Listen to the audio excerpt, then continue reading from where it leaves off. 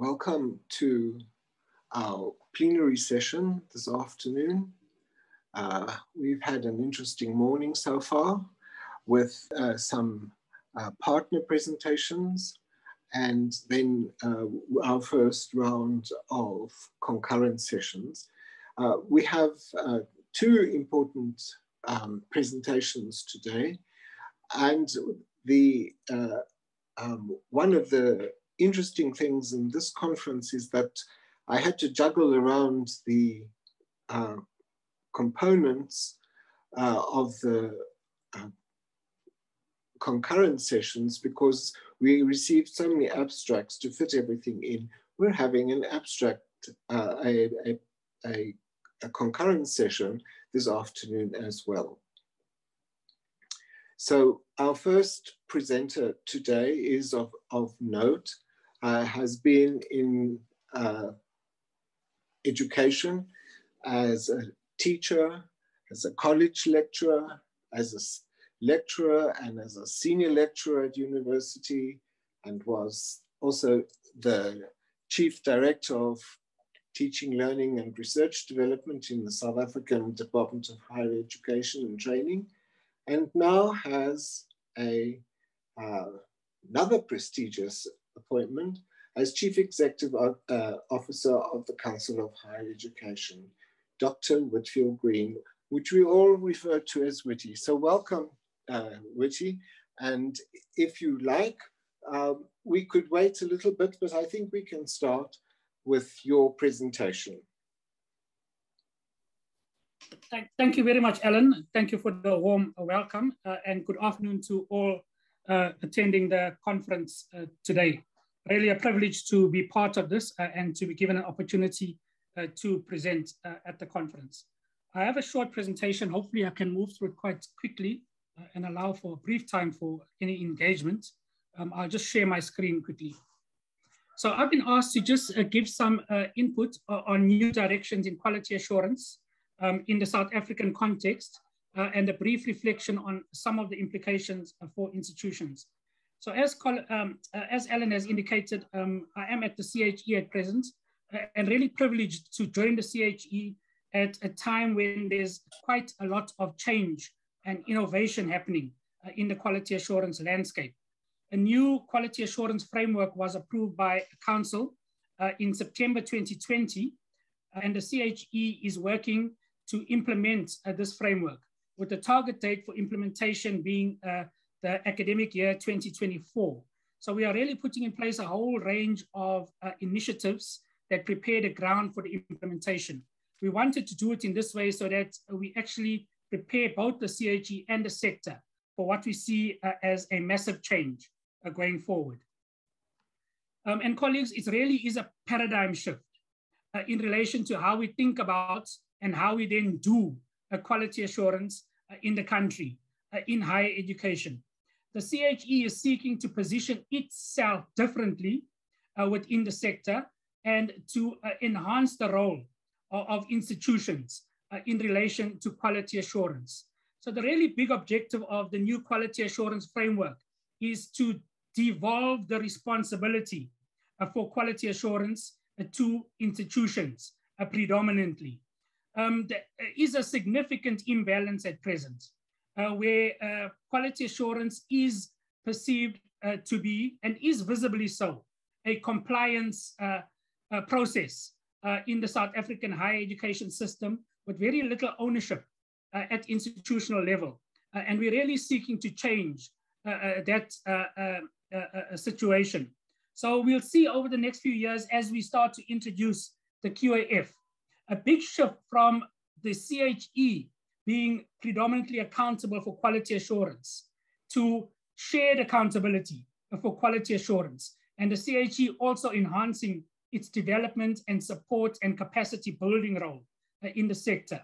We want to move from prescription to generative, reflexive methodologies and drawing on institutional input, colleagues' input in defining pathways and processes for quality assurance. We want to retain independence and objectivity as the CHE, but to supplement and complement that with a strong emphasis on building partnerships and collaboration. The QAF is, as I said, about devolving responsibility for quality assurance to be shared between the CHE and institutions. And so we want to move away from just this predominant focus on external quality assurance to building internal quality assurance capacity at institutions.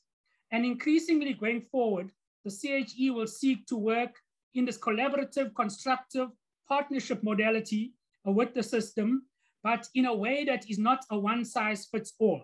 So the uniform approach that's being implemented up to now will start to shift to a much more differentiated engagement with institutions. So for institutions where there is strong evidence of internal quality assurance capacity, evidence based on data, it will be possible going forward for the CHE to interact differently with those institutions. With other institutions where there might be a need to build capacity, a different kind of engagement would be possible. So you will see that we'll engage institutions differently over accreditation. We'll engage institutions differently over reviews. And the word reviews is one that comes into the vocabulary in replacement to the idea of audits. So this idea of a reflexivity and generative methodologies align to this idea that we'll undertake reviews in the system rather than audits. So moving away from the policing and the accounting to a place where we kind of get institutions to be deeply reflective about processes, policies, systems, structures, their relationship to quality, and how we kind of make those links. So the CHE will increasingly want to be working in third spaces, not an either or, not this kind of very a mechanistic holding to accountable role to one that's much more fluid, flexible, and collaborative in the system. And we want to work much more strongly with institutions in this regard.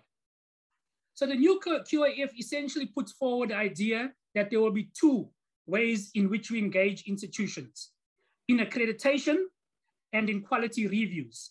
And the idea is that we start to think about the entire value chain of quality assurance much more equitably, where currently the focus has been very much on the input side.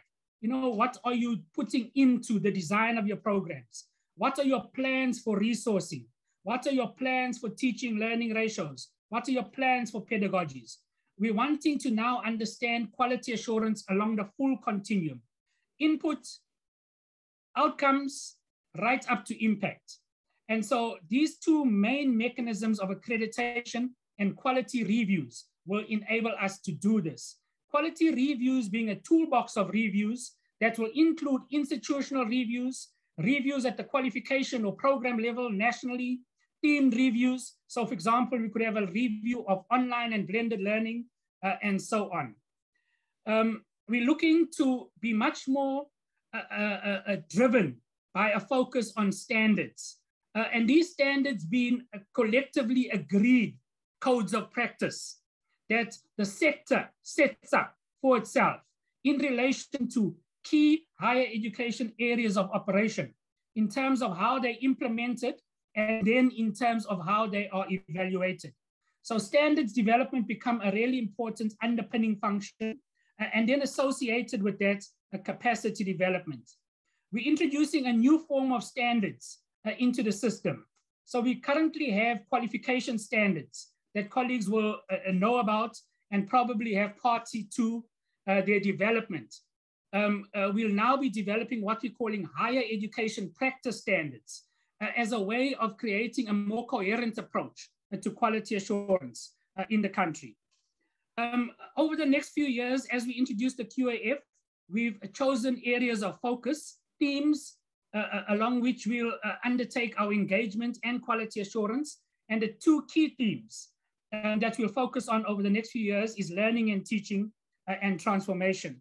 And then again, you can see the complete links to the Siyaphumelela work in terms of the Siyaphumelela focus on these areas as well.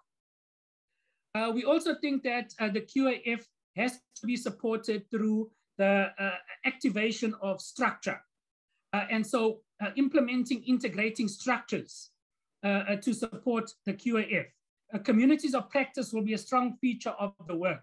So strengthening the CHE's focus on the use of peers to undertake the CHE's engagement with the sector much more, and activating communities of practice across a whole range of areas, including in this area of standard development. We'll be embarking on a much more information-driven approach, evidence-based approach. And so the development of a quality assurance framework, management information system that underpins quality assurance processes and allows us to collect, record, and view data over time in relation to quality assurance. And then we're also thinking that organizationally, we are going to have to be changing both as the CHE and as institutions in order to take on this much more integrated approach to quality, putting quality at the forefront of our work going forward. So colleagues, I want to just hone in, and I'm being selective in this presentation because of the shortage of time. We certainly will be engaging in much more detail and have already started doing so with the sector, with individual institutions on the QAF. I'd like to just hone in on this notion of standards as a really important feature of the QAF going forward.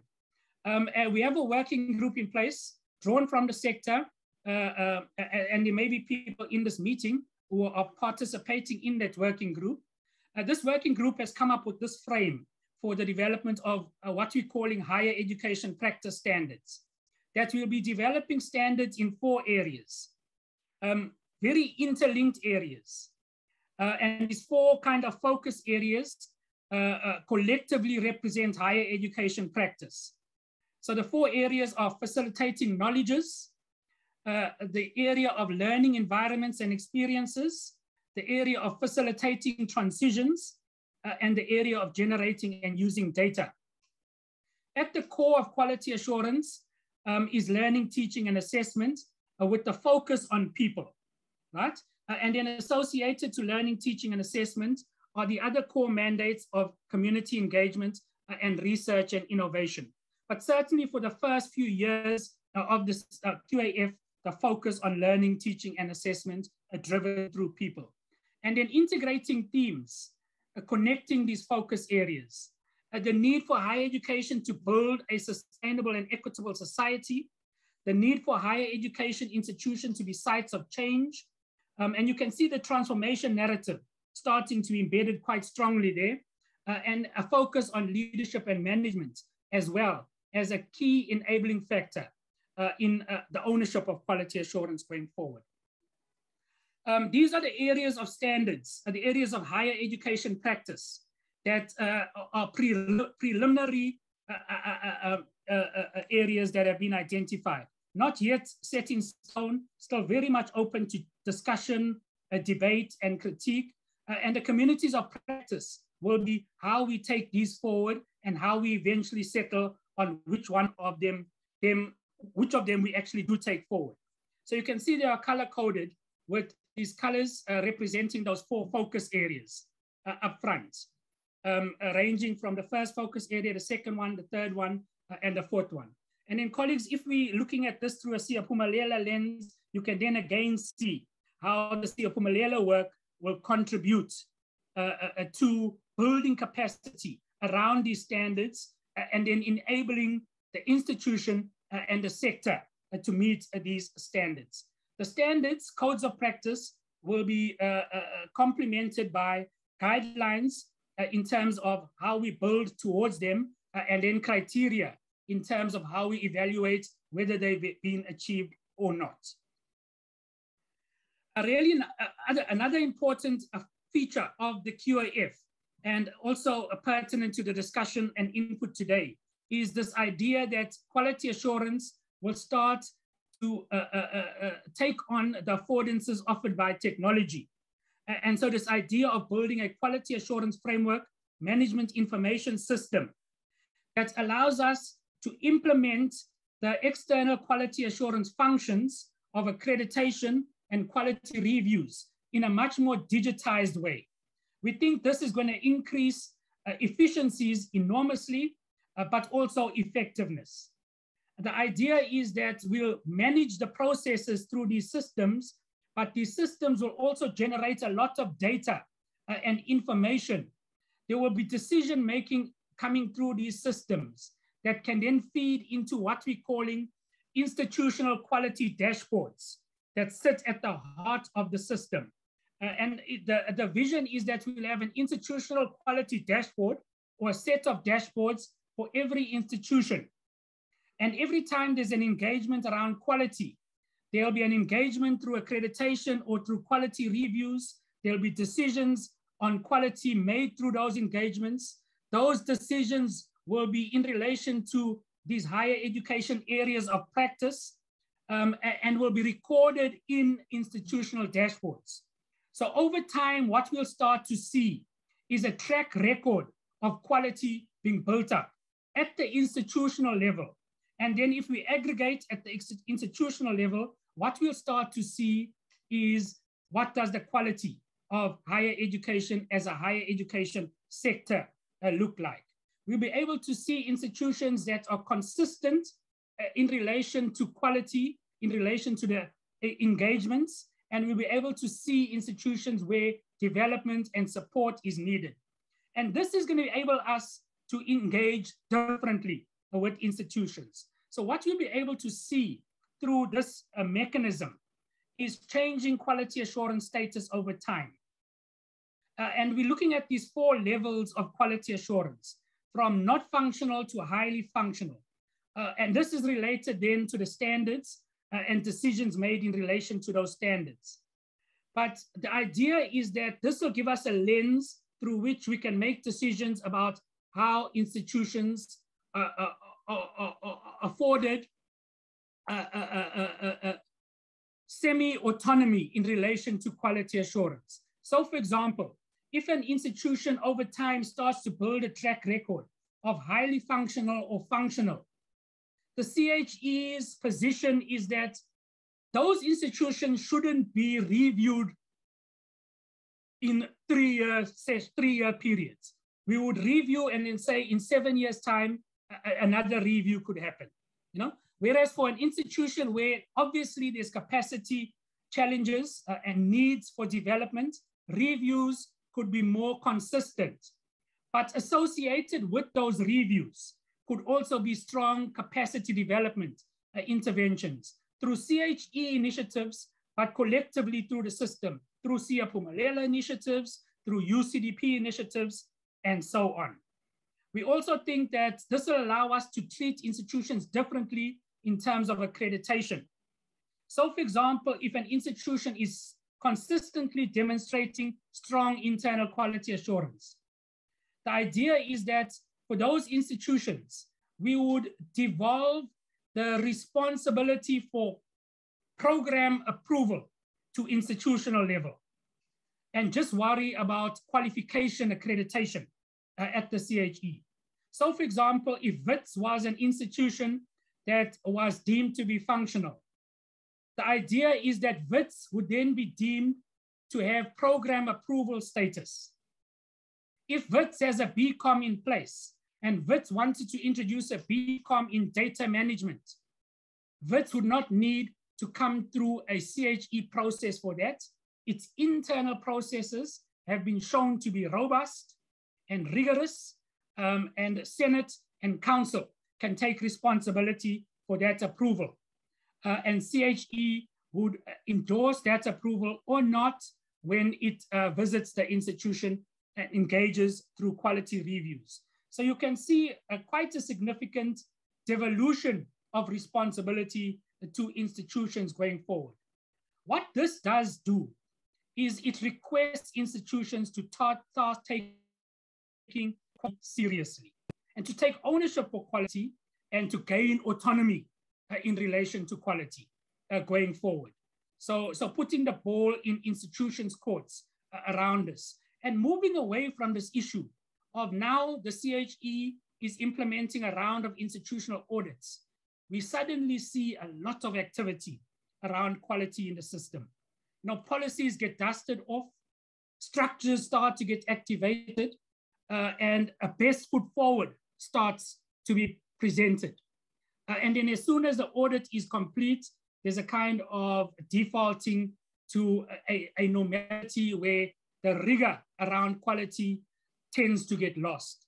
So the idea of the QAF is consistency in relation to quality and the emphasis and the focus on quality.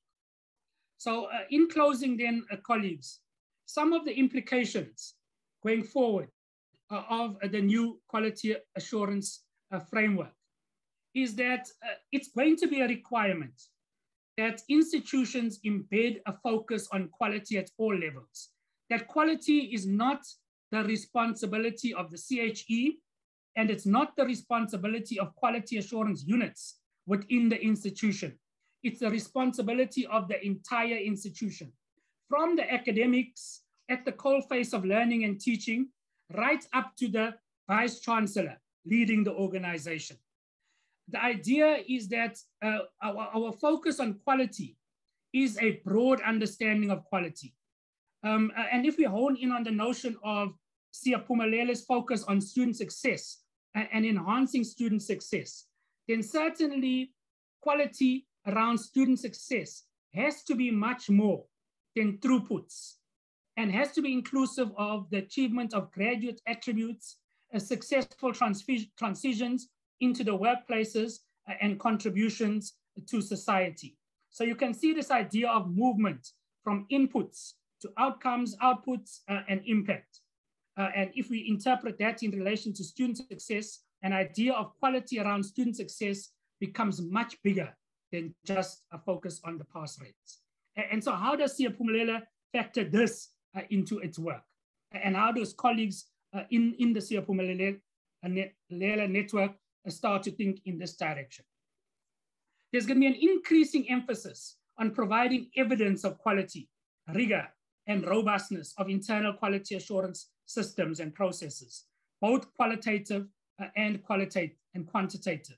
So you can see the need for institutional capacity around research, data, information gathering, analysis, collection, and representation in order to show evidence of quality at all levels of the system. And then finally, the idea that we start to use these standards as core elements for engaging quality in the system.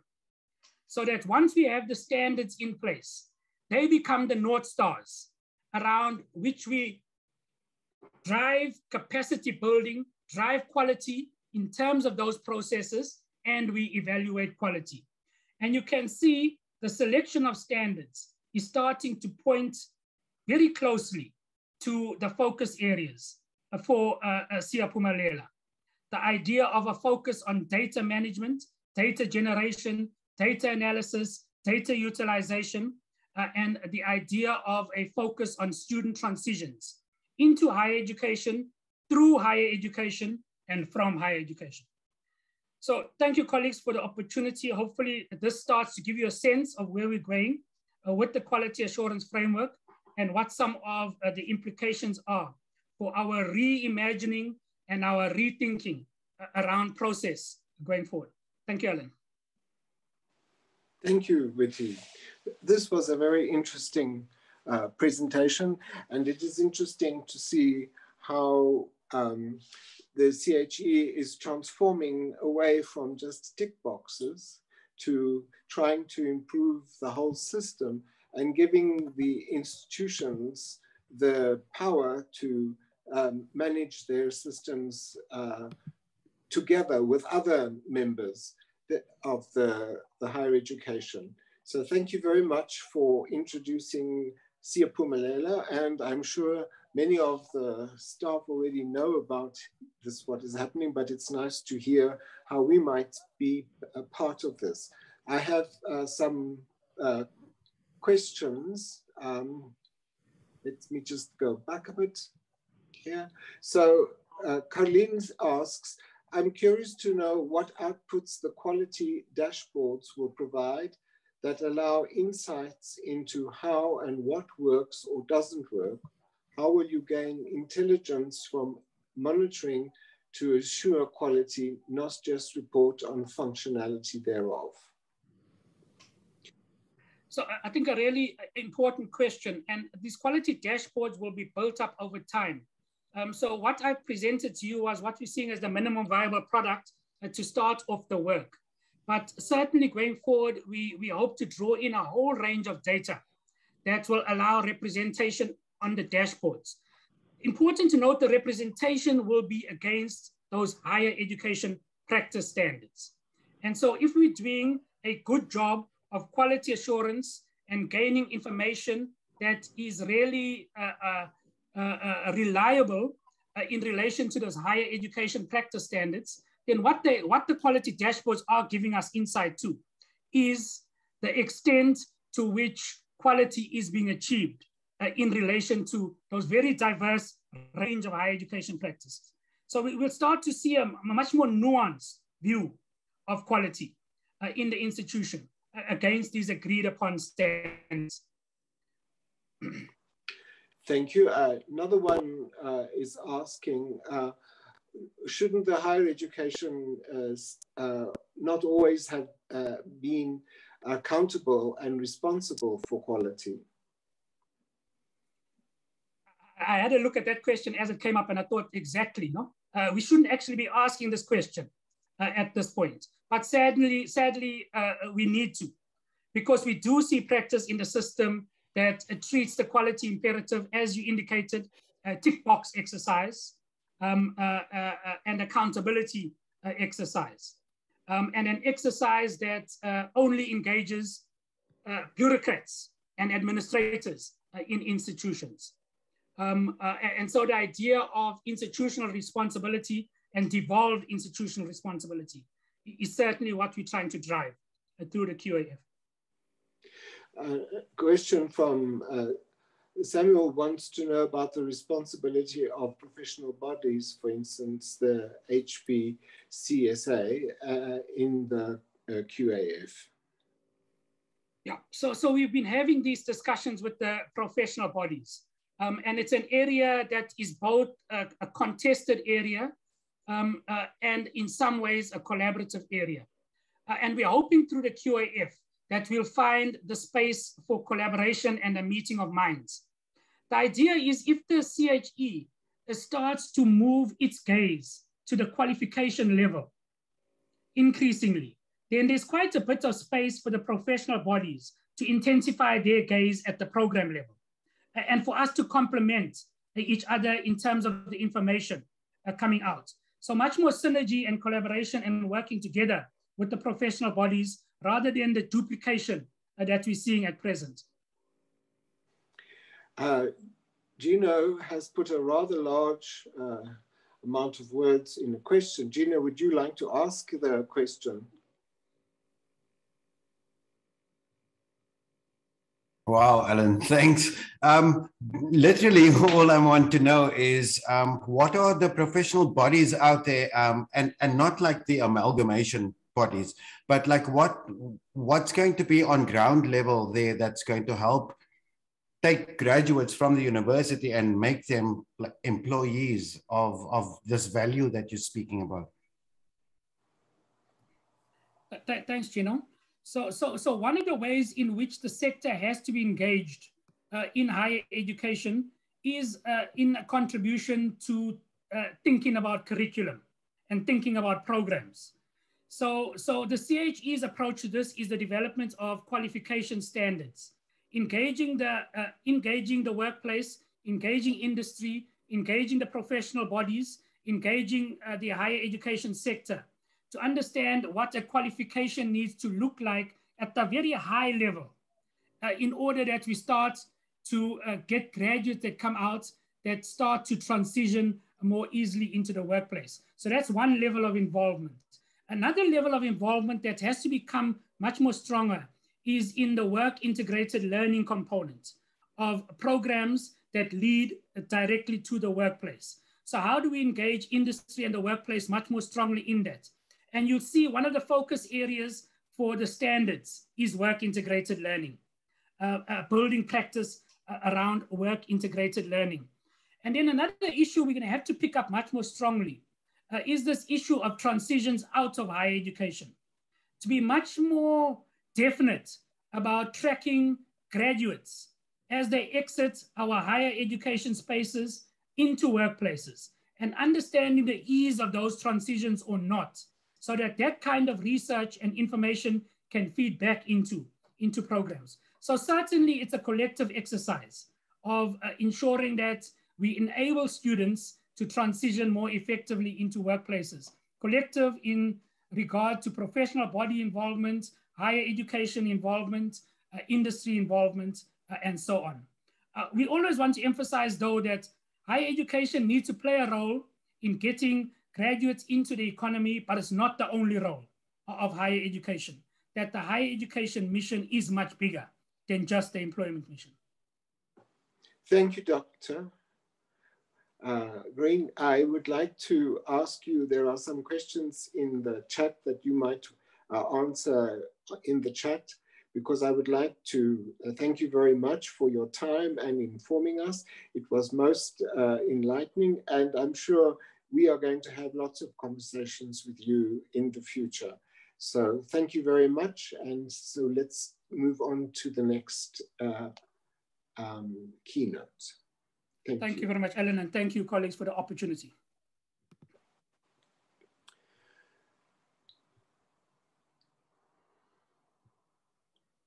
Thank you. We now have a very interesting presentation from our colleagues in the University of the Free State. So Corlia, Janse, Annari, Muller, and Francois Strydom are going to talk to us about how they have used the Carnegie Math Pathways so that they can have a collaborative togetherness to develop quantitative business skills. Thank you. Thank you very much, Alan. Thank you very much, colleagues. Alan, am I audible? You could just put a thumbs up. Yes. Okay, great. Okay. Colleagues, thank you so much for giving us this opportunity. We're very grateful to Sadie and Siyaphumelela for allowing us to talk to all of you. So the title is a mouthful: Collaborative Togetherness to Develop Quantitative Business Skills while implementing or through implementing the Carnegie Math Pathway at a South African university, and no prizes for guessing which university that is. I think my introductory comments will be brief, and then I'll give over to Corlia and Annari. But to give a little bit of background, for 5 years, maybe a little bit longer, the University of the Free State has been looking for ways to implement a contextualized version of the Carnegie Math Pathways program for the first time on the continent. And therefore, we're incredibly grateful that we are here with you today to share, I think, which is for us has been an amazing journey with some significant impacts that we are itching to share with you in this presentation. Next slide, please, Annari. Right. I think before I hand over to my two colleagues, I think it's, as you would have seen from our title, very important that I introduce the team. And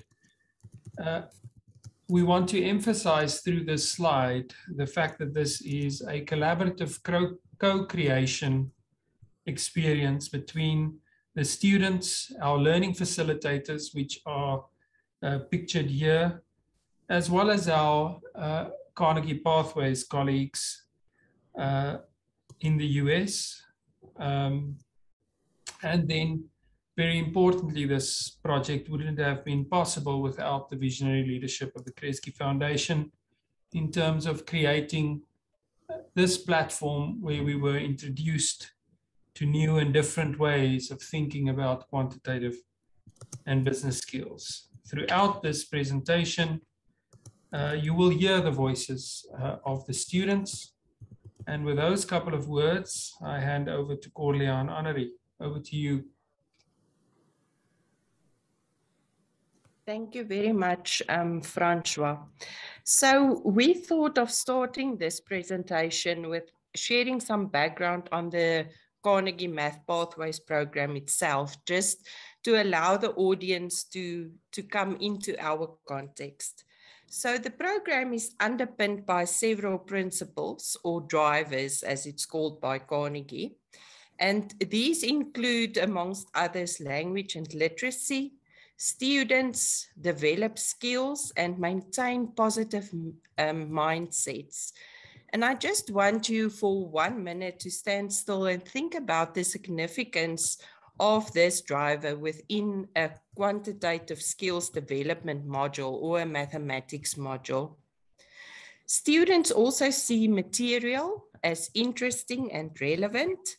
And then most important, especially with the presentation also today, the program promotes students' ties to their peers, coming back to the title of collaboration and togetherness.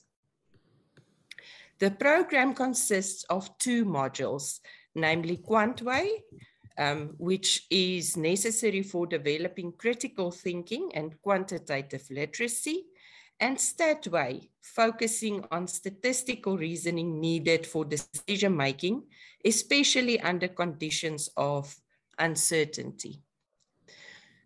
So I'm sure all of you would now ask the question, so why then this specific program for the University of the Free State? So in 2015-2016, the Faculty of Economic and Management Sciences at the UFS identified some important factors relating to student success from analysis of student data. These included the significant influence of high school maths performance on overall academic success in MS students, and also the influence of high school maths on the performance of MS students in first-year economics modules, which in turn also had an influence on their overall academic performance. The faculty was also faced with persistent poor graduation rates, even below the national average. The faculty then realized that the traditional mathematical approach to quantitative skills development did not yield the intended results needed to change the student success indicators as mentioned above.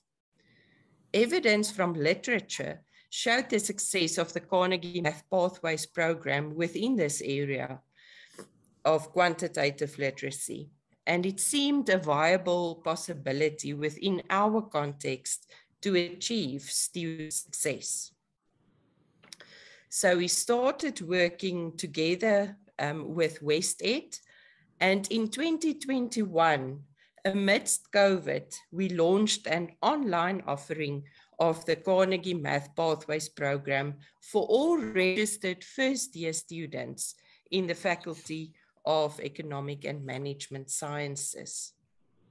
It is also important to mention that throughout the planning phase, as well as the implementation, and then still continuing now, we focus on contextualization of the learning material and adaptation of the implementation specifically for the South African context.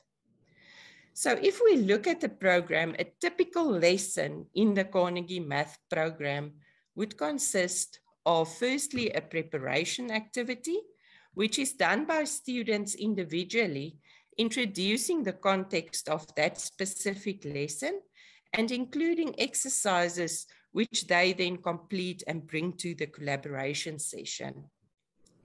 The collaboration session is a small group based session where students work together to solve some of the problems to gain a deeper understanding of the content.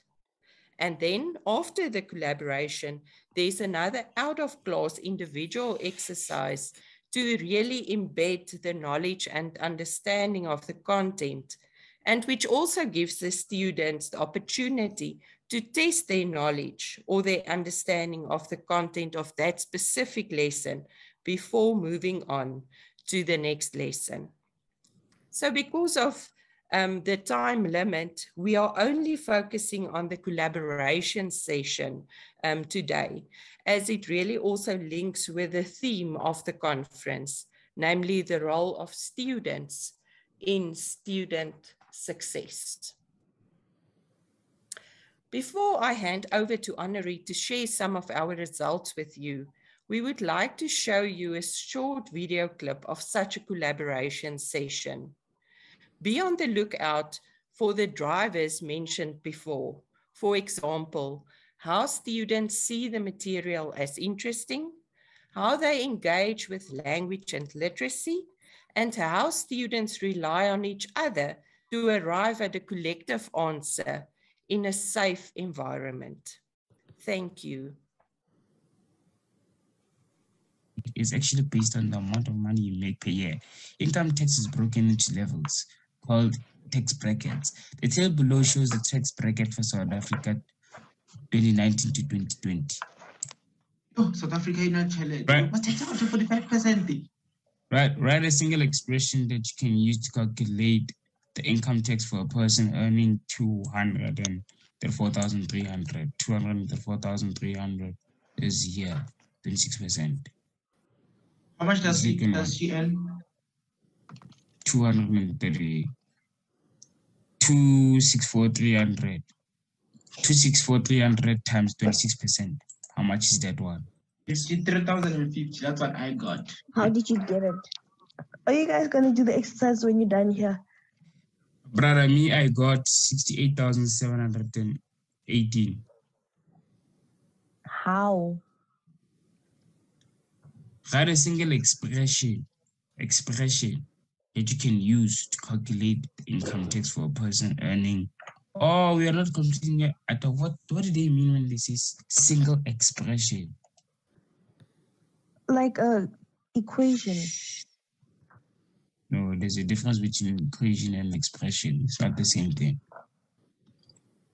Okay, what is an expression? Expression and equals to. And equals to. It's in words. Yeah, but make it level. Crazy. Well, from the exercise, yeah, there's collaboration. They do things like this. 35253. Where did you get that one, my brother? Oh, plus the 26%. Nice. Okay, Mamela and Hene. Okay, but already, tax rate is 35,253 plus the 26% of which the amount exceeds 195,850.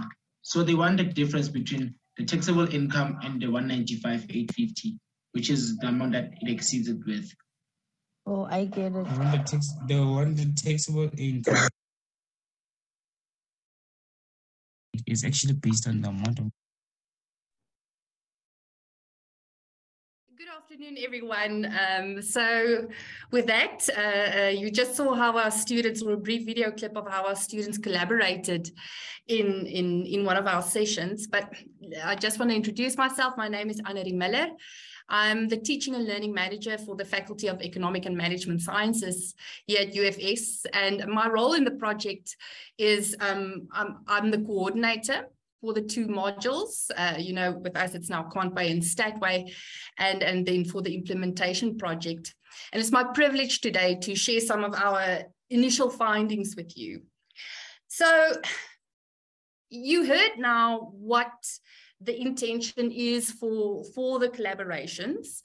And you saw a clip of how our students collaborated. I think now the big question is, what do the students think? So we would like to share with you some of the qualitative feedback that we received from our students. This is after the first semester of the Quantway. So our students did Quantway Core in semester 1.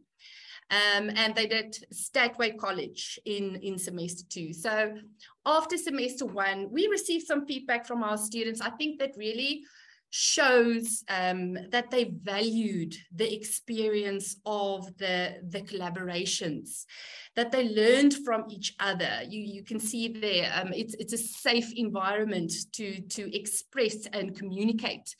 That they, you know, in some of the other clips or feedback that we received also, some students indicated that they learned to communicate it. They developed some leadership skills, you know, apart from just the quantitative reasoning skills. I mean, you saw them a little bit of debate there around what is expression and a formula.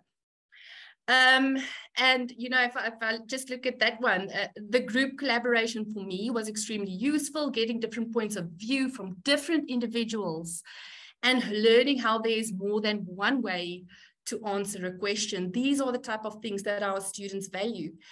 And I think for us, this was particularly significant in 2021 with the introduction. You know, in the first semester, we were still in an online, a new unfamiliar online environment using the Carnegie Math Pathways program or platform. And in an ERT environment. And traditionally for our faculty, when we receive feedback from our students regarding group work, it's not always so enjoyable for them. So this was significant for us after that first initial exposure to the collaborations and to the Carnegie Math Pathways program. Sorry, let's just get there. So the students enjoyed the collaborations, but did it impact their academic performance? So what we have here, we would just like to share some metrics here around the collaborations specifically. We've got students completing collaborations. There were 39 in total in Quantway there. The attendance of collaborations, so just attending and pitching up for class. And then we've got the marks for the collaboration. So actually getting the different calculations correct. And we've correlated that with a final mark at the end of the semester. And I think it's noteworthy to see that attendance of collaboration had a statistically significant relationship with a final mark, but to a much greater extent, you know, 0.72 than the actual marks that they got for the collaboration. So we saw that students pitching up for class, working with these fellows, the subgroups, you know, classes of, or we had groups of 3 to 5 students debating, and this productive struggle that they have with the content, just pitching up had a much greater relationship with their final mark than the actual marks for the collaborations. So the collaborations do have an impact on their final mark, but what was the final marks for these students? So we would like to share some other numbers with you as well. I'm going to show the academic performance in both Quantway and Statway for our students, a short international comparison, and then academic performance and overall performance, influence on overall performance. So this is the overall performance in Quantway, the semester 1 module. The red bar there represents Quantway, the 2021 implementation of this course. The blue bar represents the 2020 version of the math-based course that our students had. So in terms of final marks, there was an increase there of 3% for our students. In terms of success rate, not really a change, it stayed exactly the same. But what we do see there is that the proportion of our students that passed with distinction increased significantly, which indicates a much deeper understanding of the concepts. But 5% of this with distinctions is quite high. But I would like to point out at this stage that the mathematical concepts that we use to promote the quantitative reasoning are familiar to our students. Students studying a BCom program come in with the NSC math requirements. So they did have some math exposure previously. When it comes to Statway, the second semester, Statway is now a fully blown statistics course. And before I talk about the results there in the performance, I think it's important to point out that our students, although in semester 1, they had some exposure to math previously, that is not the case when it comes to statistics for the majority, if not all of our students. Many of our students never worked with statistics before. Some of them do have, in mathematics in high school, maybe a brief introduction to basic probabilities. But most of the context and content, was unfamiliar to our students. And in the qualitative feedback that we received from our students, there was a clear indication in terms of the contrast, in terms of the level of difficulty for them in Statway, because it was so unfamiliar. So the question is, how did they do? Now, with this collaborations and the students working together, we saw that the students Statway now, again, the red bar, from 2020 to 2021, again, there was an increase in the average final mark of our students. The success rate increased with 6% in this when compared to the previous statistics-based course that we had. Don't know why I said statistics. And then again, you know, the proportion of our students that passed with distinction increased substantially. In terms of international comparison, you know, we would like to know, how do we fare with the Pathways networks, the network? So the US-based institutions that also implemented the Carnegie Math Pathways program. So the top table there indicates the differences in success rates in Quantway Core and Statway College, UFS compared to the network. And if you look at that, it looks like the UFS students outperformed the US institutions at a glance. But I think it's very important again here to indicate that our students at UFS do come in with the NSC math requirement, which is not necessarily the case for the US-based institutions for their programs. So we're not completely comparing apples with apples here. But I think what is evident is the substantial success that Pathways has in the US. I think we do see that in the UFS context, we are sharing in that benefits. Then at the bottom there is the results for some productive persistence metrics. So just an indication, explanation of what that is. Productive persistence, there are various metrics, you know, like growth mindset. A growth mindset is, you know, am I able to learn new things? Am I capable to do mathematics? You know, am I capable to learn new things? Stereotype threat, you know, that's the typical stereotypes around mathematics or quantitative modules, if you would. The stereotype that you need to be from a certain school, or you need to have a certain characteristic to be successful in math or quantitative modules. Math anxiety, I think that's something we can all also relate to. That moment before you walk into a math test where you feel, listen, it doesn't matter how much I studied, I don't know whether I can do this. That is what math anxiety, what those three metrics measure, if you would. So we gathered the information through a productive persistence survey from Pathways, which we administered various times across the year last year. And the values that you see there is a value out of 5. So the closer the value gets to 5, the better. So if there's an improvement closer to 5, that means there's a positive improvement in that metric. Now, if we look at growth mindset, our students came in with a growth mindset level at 3.21, which towards the end of the year after Statway increased to 4.29. 4.29. So showing that our students, there was a positive influence on our students' own view and perceptions of their abilities, of their capabilities. stereotype threat with Quantway from week 1 to the end of term, EOT there is end of term to the end of Quantway. We did also see a positive increase there. So that is a decrease in stereotype threat, the same with math anxiety. Although towards the end of Statway, stereotype threat and math anxiety did see a slight decrease from where it was at the Quantway level.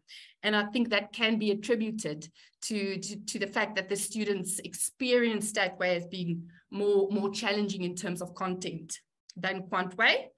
But overall, we find the positive trends in terms of the productive persistence metrics really encouraging. All right, so then we would like also to share the impact of pathways and the performance in our pathway courses. This is Statway specifically that I'm going to talk to now in a second, on students' overall success. You know, does performance in Statway and Quantway influence our students' overall academic success, and to what extent? Remember, at the end of the day, and the whole reason for initiating this project is to get our students to graduate in graduate minimum time or faster, to improve graduation rates. So similar to what Tim Reddick mentioned yesterday from Georgia State in his plenary, we identified a predictor module, if you would, a course, Economics 101, that was found to be statistically significant in its correlation with students' graduation. So as a very early indicator, we looked to see what the impact could be on performance in Statway, on the performance on economics. And that's what you see here. Statway, performance of Statway, the impact on the performance on economics on the right, the 2021 table there, compared to the previous year. So what we do see here is, yes, it has a statistically significant positive impact, which is fantastic. But if we look at the R-square value, the R-square value gives us an idea to what extent does performance in Statway explain the variation of the performance in economics. And if you compare 2020 with 2021, that has increased substantially.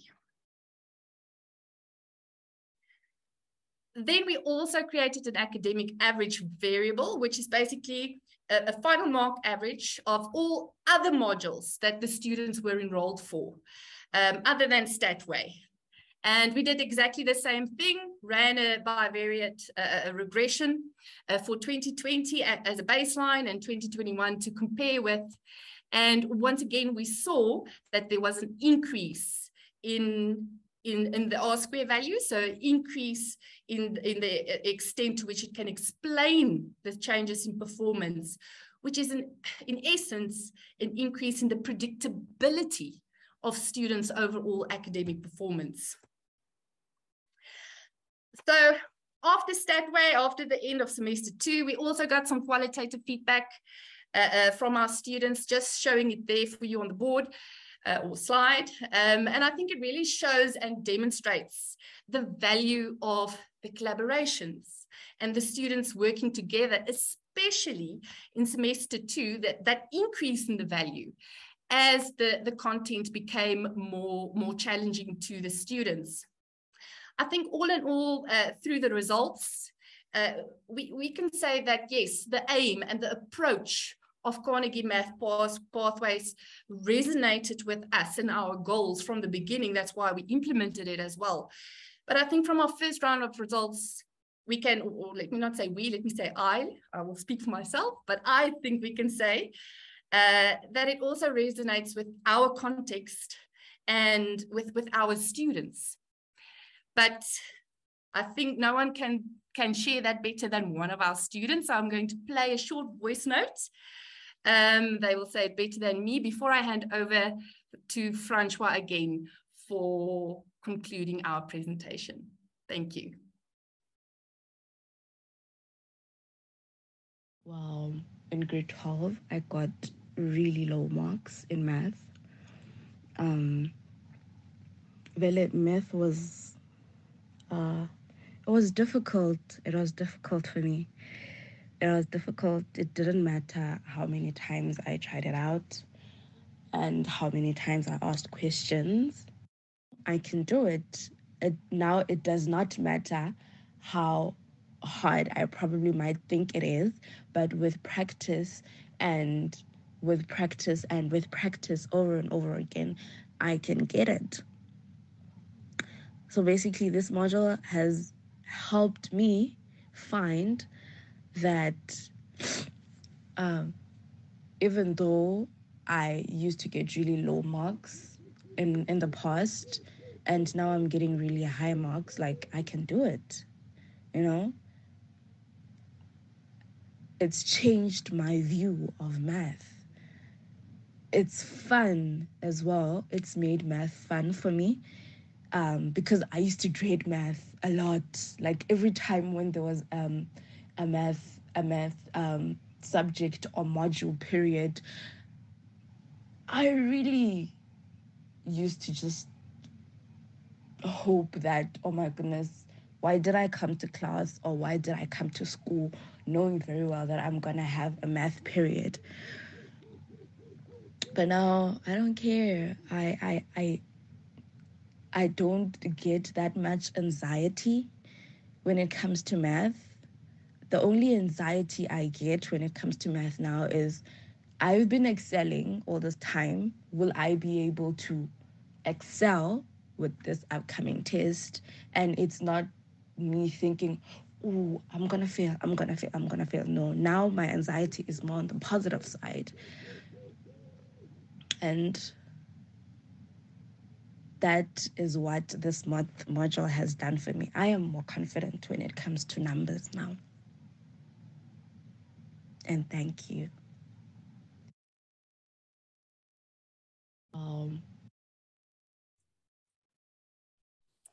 Right. So colleagues, we've given you some numbers. We've talked to you about or shared the voice of the students. So to share a little bit more about our plans and how we see things moving forward, in terms of our pedagogy and our curriculum work, we are continuously evaluating the work that we do. One of the benefits of working with the Carnegie team, and if you wonder why Annari or Corlia used WestEd, Carnegie became part of WestEd, so that it's clear to you that it's not confusing. But one of the benefits of working with the Carnegie team is that you continuously get information on how your students are doing.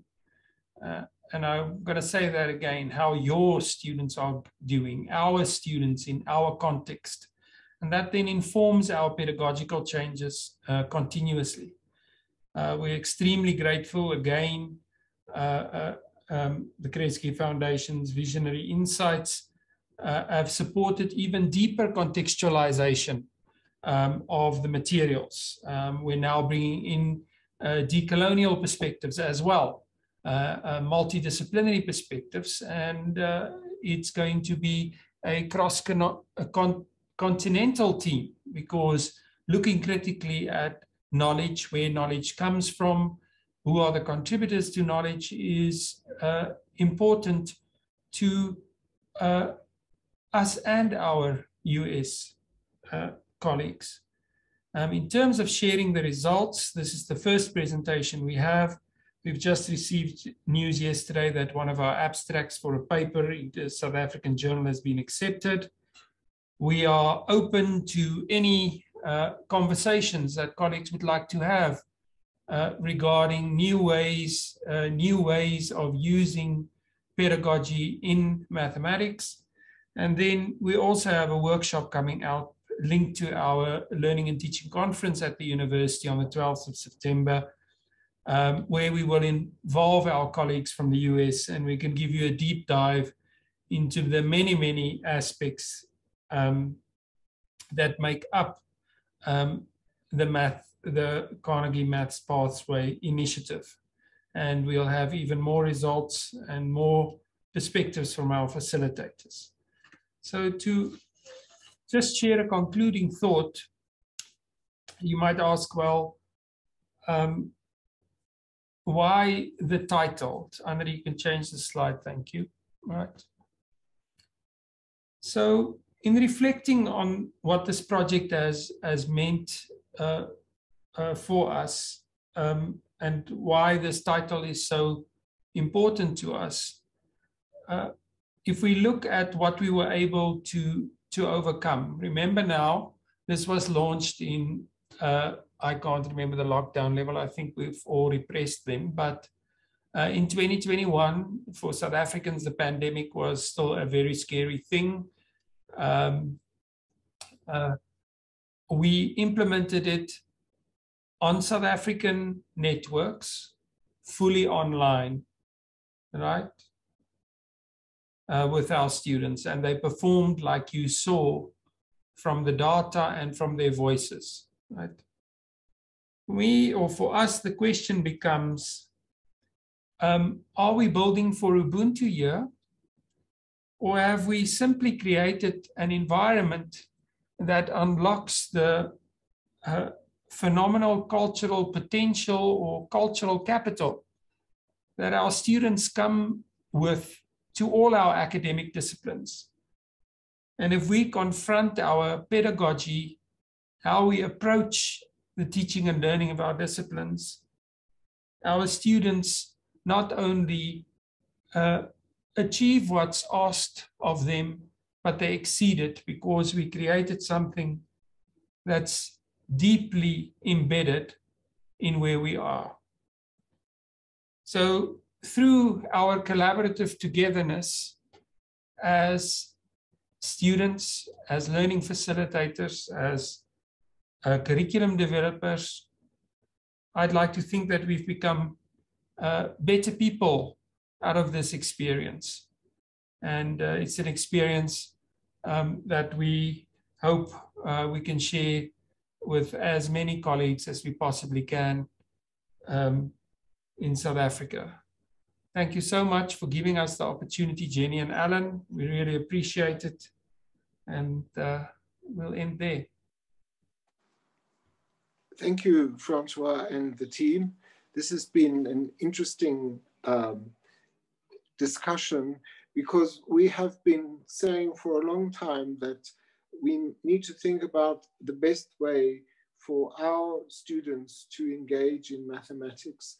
And you raised the issue of Ubuntu, which is nothing more than the collaboration model that they use. And so it should be a natural alignment between them. There are some questions.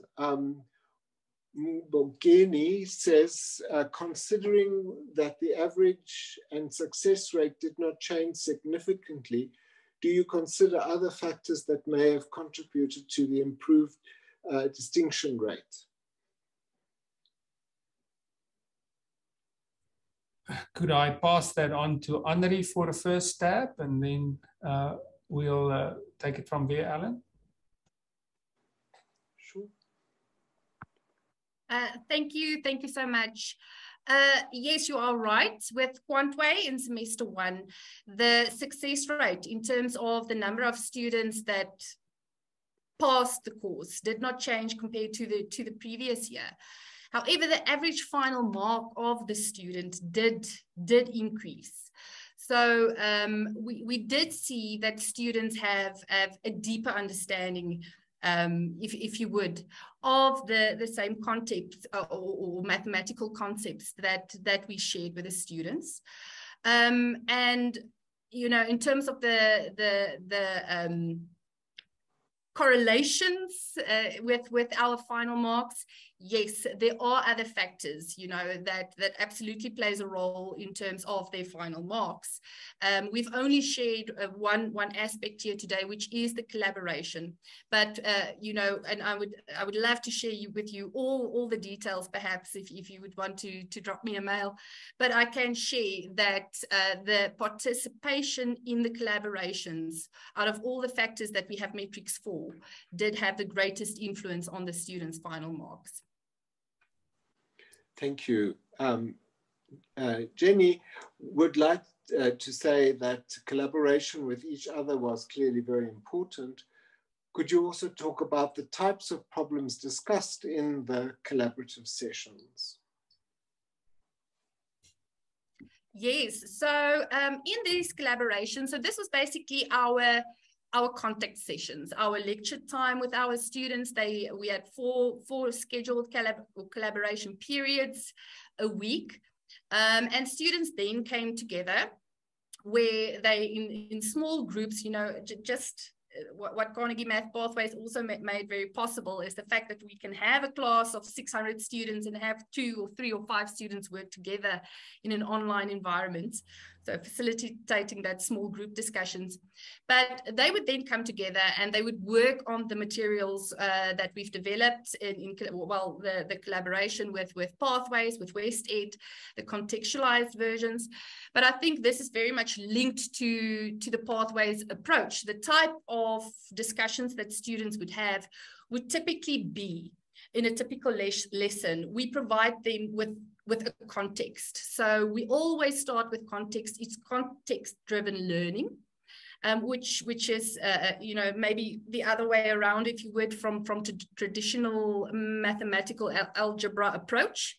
So we start with a context and then we start asking students some questions around that. We ask them to give us the expression. We ask them to give us, can they formulate their thinking into a formula, and then you know, derive other contexts and other applications to that. So that is typical for each and every collaboration. Thank you. And Tony would like to know if you would recommend other South African institutions to use the Carnegie Maths Pathway, and what would your reservations be? Shall I take a stab, Annari? I know you want to, Francois. So, colleagues, we wouldn't have worked for 5 years to get this if we didn't think it had something unique to offer the South Africans a context. What we were blown away by is something we didn't deeply flag in this presentation was, you know, how the phenomenal investment that was made, because Carnegie went and confronted and looked very critically at, if you want to, in old terms, the didactic triangle, and looked at each one of those using evidence. So they went and looked at curriculum, and curriculum has been deeply confronted, right? So if you see decoloniality as confronting existing thinking about how a discipline is acquired, this was done, right? Because remember now, where this started in the US is the US was concerned about the maths performance of the country as a whole, but especially students from underserved populations.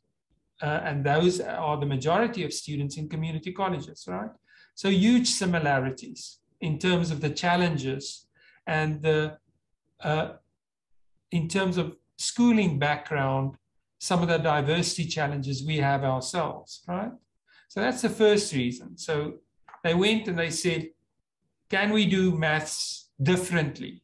I'm not going to use the word better or worse. Can we do it differently, right? Secondly, with the pathways, and that's why we showed you the picture of our facilitators, comes a massive amount of staff development.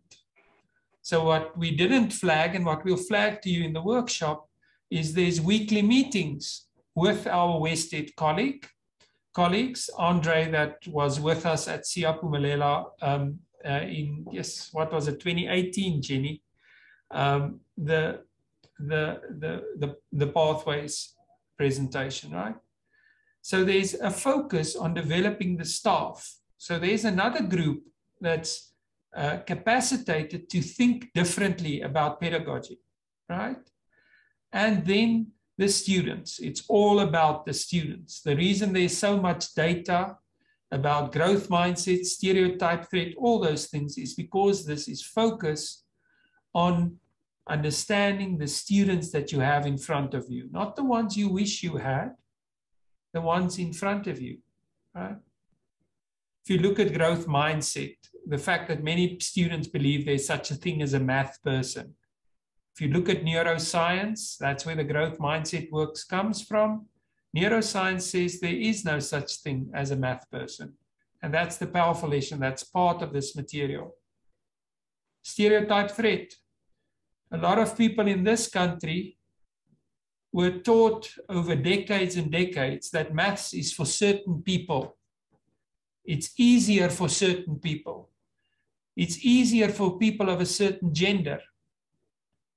So actively confronting the psychology around mathematics is what the stereotype threat is about. And then the anxiety. So, Marilla, Tony, I think it has a lot to offer. The fact that it's online, you can now quadruple the gains in terms of digital skills, learning to function in the digital world. I have not seen another model where you break down a class of 700, what would have been a large class learning experience, to a 3-4 person learning experience. What we didn't share is Annari and Corlia tried to change the groups after how many months, Annari? Did we try to change the group membership? After 4 weeks. After 4 weeks. And we had almost a protest situation on our hands. So quickly, the students bonded with each other. Right? How powerful can that be? Think of any discipline. And I'm not talking here about selling pathways. I'm talking about the pedagogical innovation. If working in groups can be that powerful for mathematics, how powerful can it be in other disciplines? Sorry, Tony, you made the mistake of asking the question, and I made the mistake of answering. Sorry, it's long. No, I think it's great. I'm going to suggest that there are some questions in the chat that you might want to have a look at and answer, because I think we need to close the session, and I want to thank all the presentations here, because people need to get ready for the next session in 10 minutes time, and I'm sure we all need a little bit of a break. So let's give everybody a smiley or a clap or a thank you, whatever. And this has been interesting, from thinking about how we change institutions to take cognizance of quality to something that is showing to have quality. Thank you very much, everyone, and to the presentations given this afternoon.